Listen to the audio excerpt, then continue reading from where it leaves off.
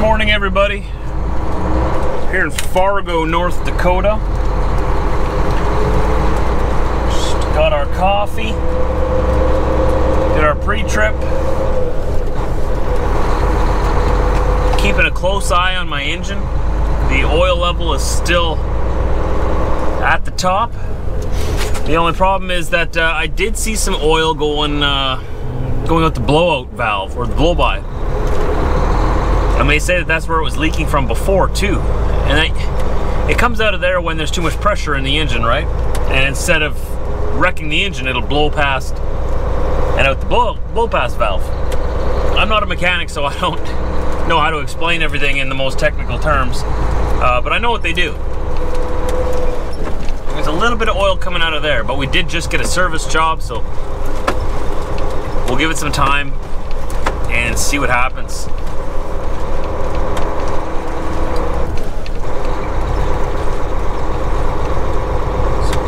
Get onto the road here and we'll be on our way. We still have 3 hours to get to our customer.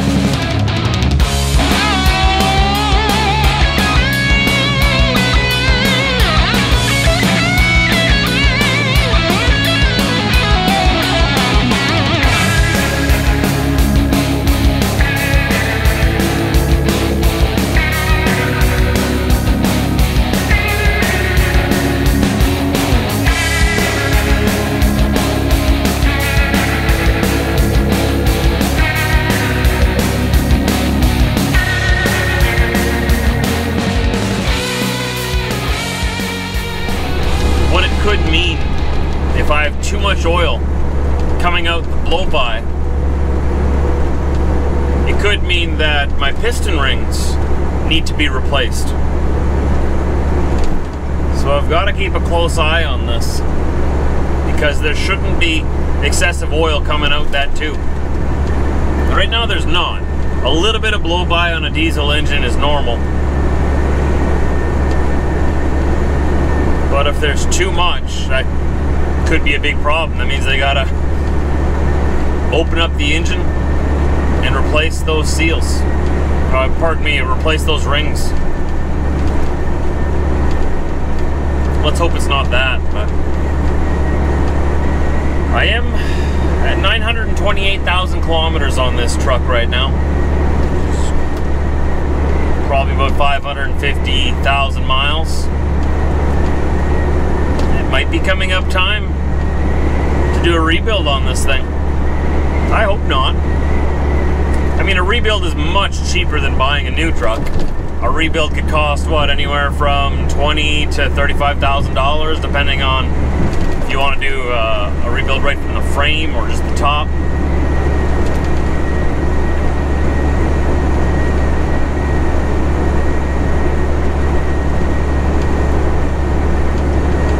We'll see. Let's hope that there's no big problems. It stresses me out a little bit, because there was no oil leak that they could find at the shop. That's a worry, and I know I lost the oil. So either it was just a freak thing but that doesn't usually happen. When something like that happens, there's usually a reason. And we changed all the seals now to make sure that it's not that. I'm keeping a very close eye on my engine. But if it still is leaking like that, or if I still end up losing oil the way I was, there is probably a very high chance that I'm going to have to open up the engine and replace the piston rings, at least.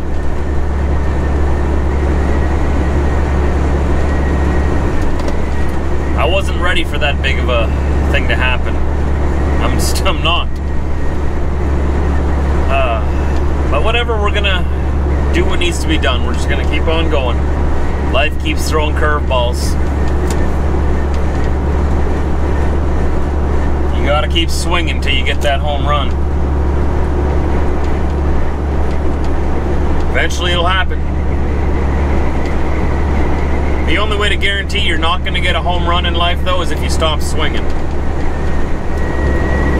We're starting to get closer here. We got about another half hour to go. These lumber loads that I take down to Minnesota, Wisconsin, they're pretty much just to get me down to the area. The reason I'm down here is for that next load that I have waiting for me in Owatonna.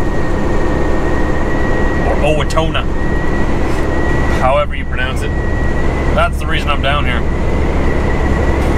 Bringing a load of lumber down is a little better than just coming down empty. At least the lumber pays for the fuel. Might throw me a little bit of spare change on the side, but like I said, better than pulling the trailer down empty. So once we get this lumber off the trailer, it shouldn't take too long. I think it's about 2.5 hours to Owatonna, which is just south of Minneapolis. And then they gotta load the glass. That usually takes at least 4 hours. At least. And then I have to tarp it yet, which takes about another 1.5 hours or so. But I have to do a lot of waiting when I get there too.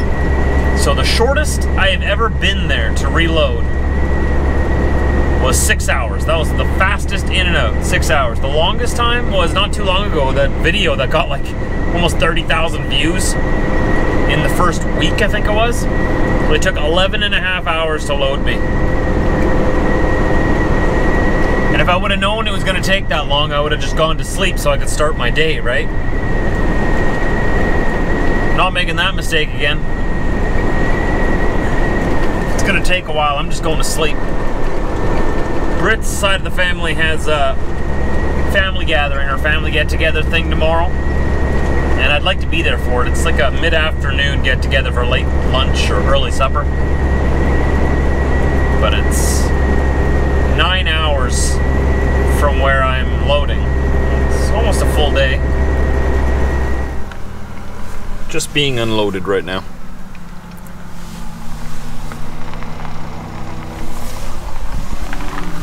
I'll put you guys down in there. I think they got about, they got 3 more lifts to take off yet.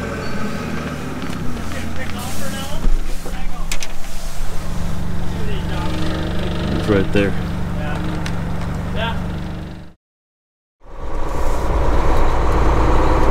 Well, that was a quick and painless delivery. Lumber is usually pretty quick. There's not much to it. You just take it off the trailer. Turn left on 1st Avenue Southwest. Park in the middle of the lot and they do the rest. I only had a few lifts on there. Alright, so I'm supposed to turn left here now? Okay. I checked out all the available routes. Okay, who's got stop signs here? These small towns, all these small towns in this area here only have 2-way stops. And then I don't know if it's a 4-way stop. I mean, usually it says on the sign, right? But you don't want to just assume. Sometimes that 4-way sign has fallen off. It's hard to get onto these roads because there's quite a bit of traffic for these little farm communities. All right, after this, here we go.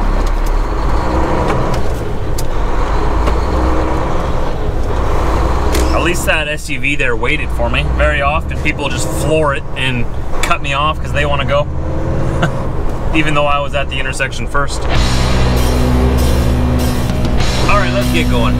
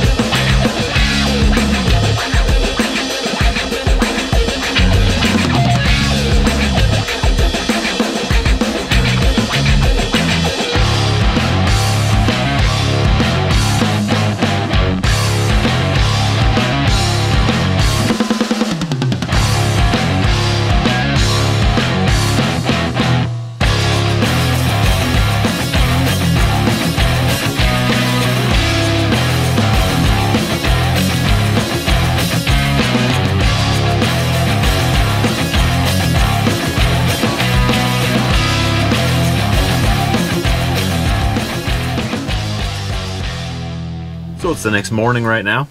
It was a late night again. Ugh.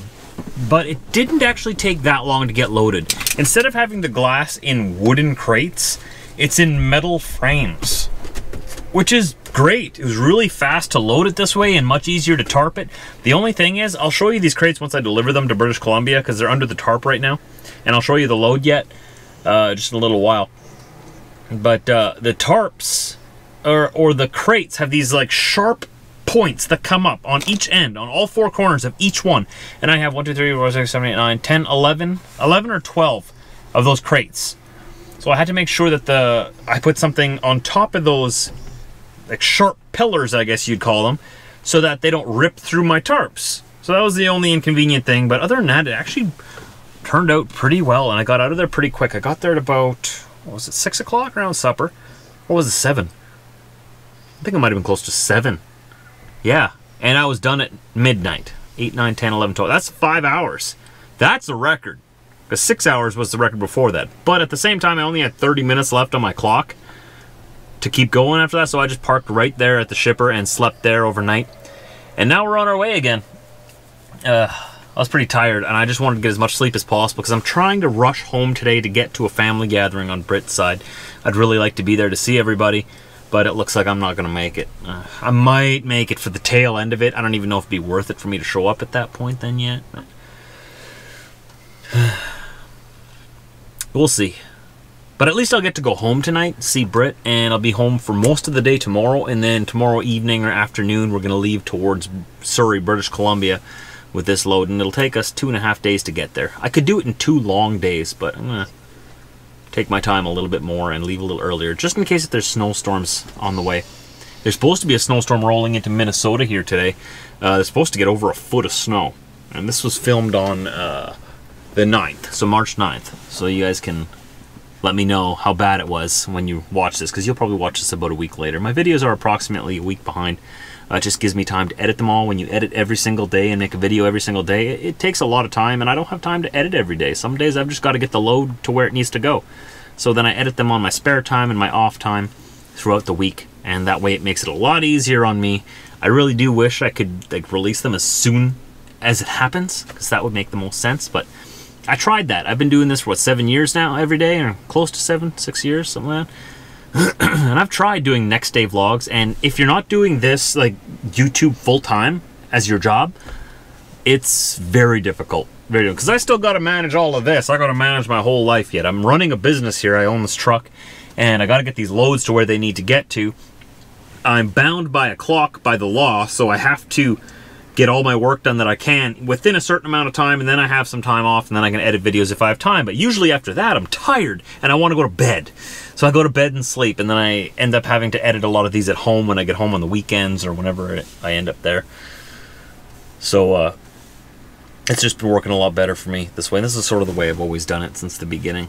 So if you're unaware of that, yeah, these videos are a little bit behind. But there's supposed to be a snowstorm rolling into the Minnesota area here. It's starting to snow just a little bit. Just a little bit, and I want to get out of here before it really comes in. It's supposed to start at 3 o'clock, and it's 12:30 right now. So 2.5 hours to get our butts out of here. I have to end this vlog here, though, because I have to start tomorrow's, because if I just keep talking, there's going to be no vlog for tomorrow. So I'll see you then. Don't forget to subscribe to my channel if you haven't already.